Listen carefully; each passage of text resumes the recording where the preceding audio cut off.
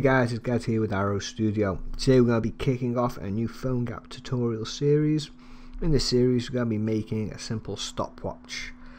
Now we're going to be using Visual Studio and their tools for Cordova.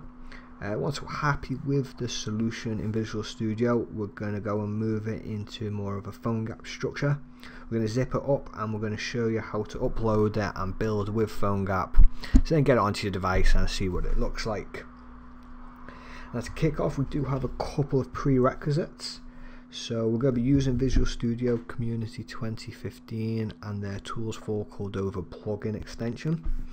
And you're going to need to know a basic understanding of HTML, CSS and JavaScript.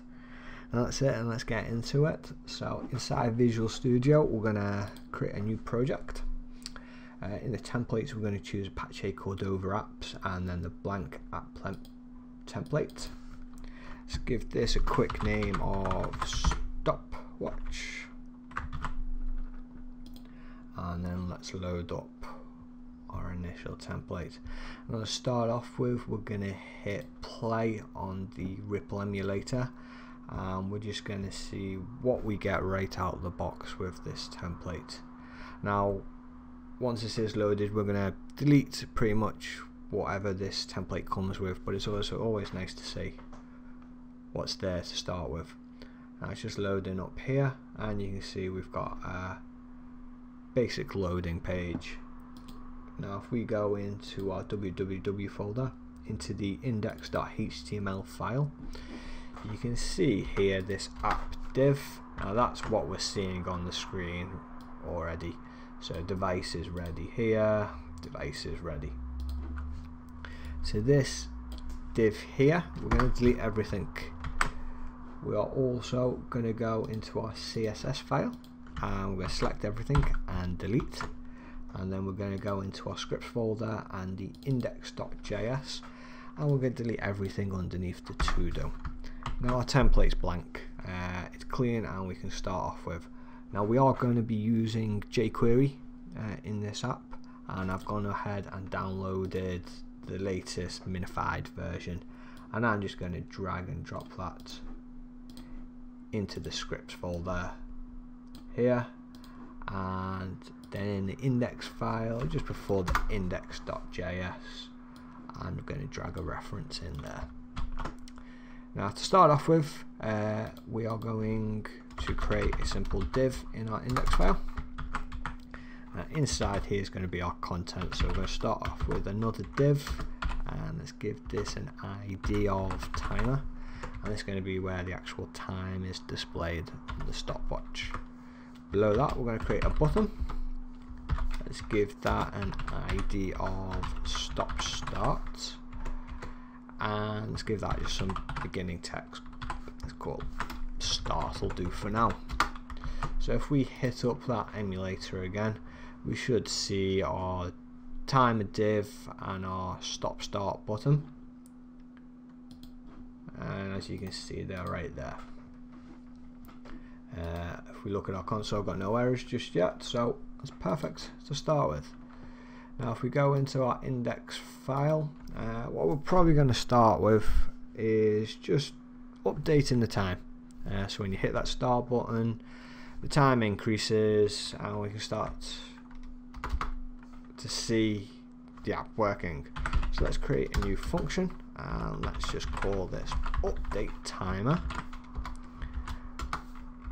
Now inside here, let's create, we're going to have a variable called time, and we're going to increase that, and then our div, the ID of timer, we're going to update that text with the time variable.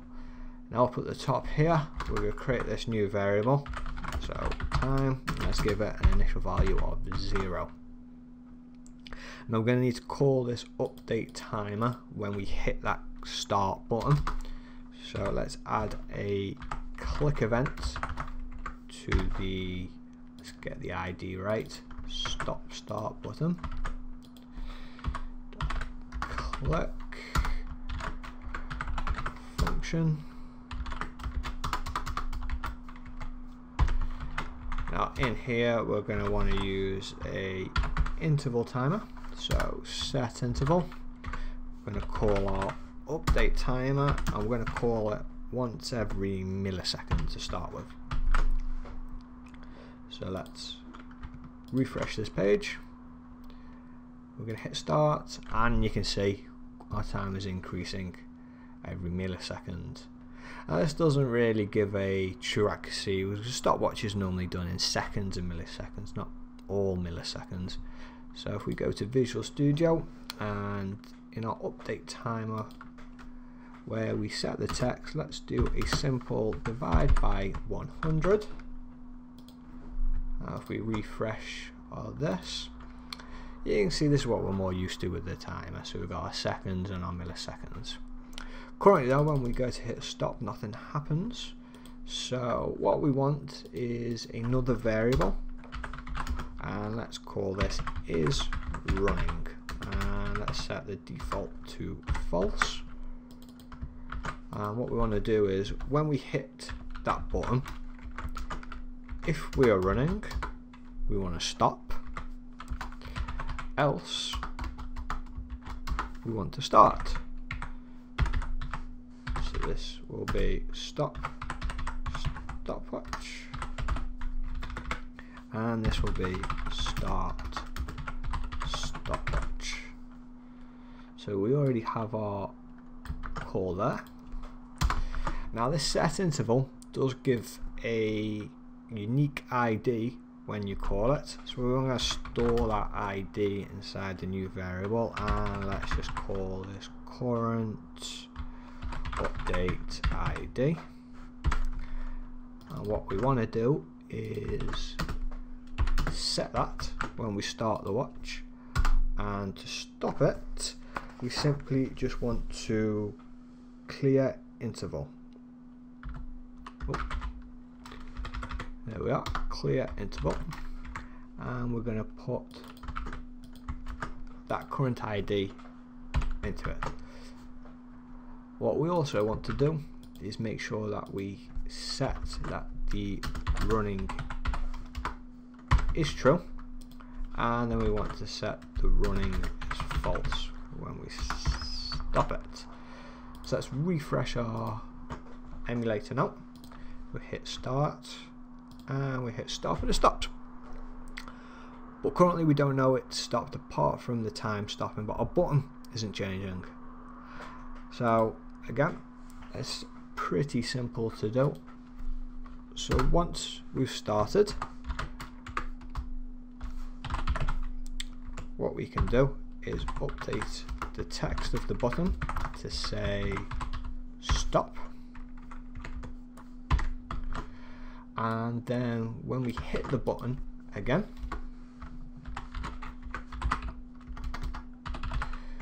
we want the button to say, well, it's not just start, is it? It's reset and start. So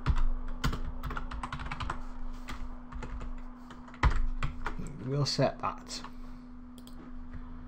So if we refresh again, we hit start, text changes to stop, we hit stop and it goes to reset start, we hit restart, but the time hasn't reset.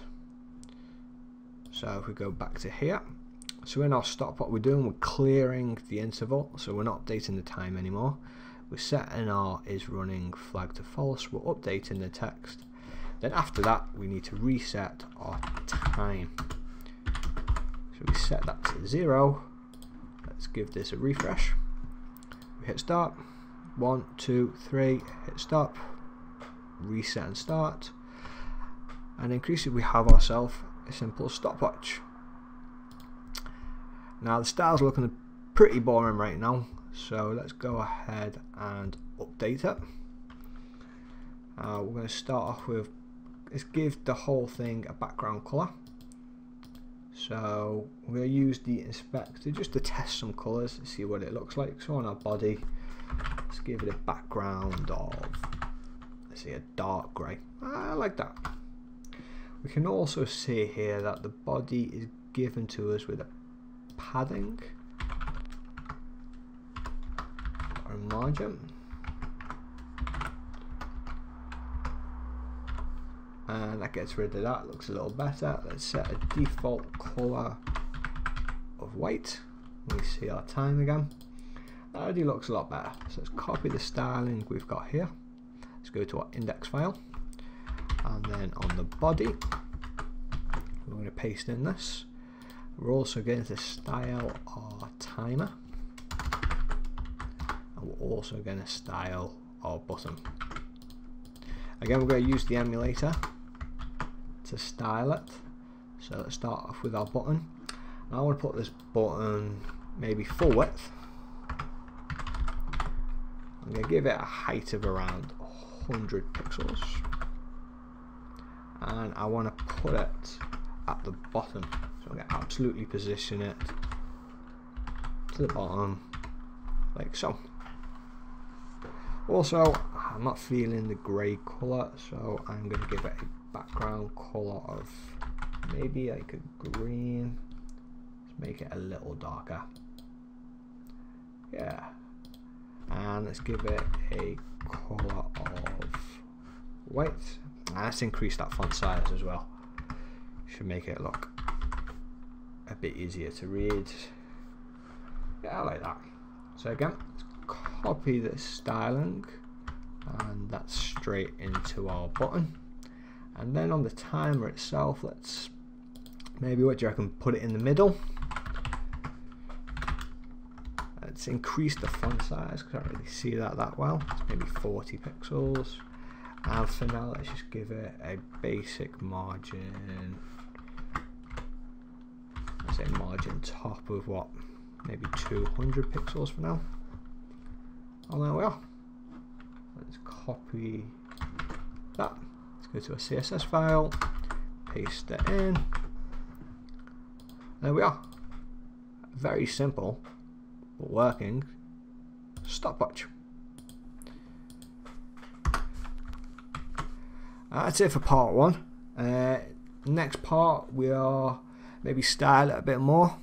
Maybe we will save the last timer and then change this to a reset button and then a start button, and we can maybe save our times below it. After that, we're gonna zip it up and we're gonna put it on PhoneGap. So be sure to keep on watching.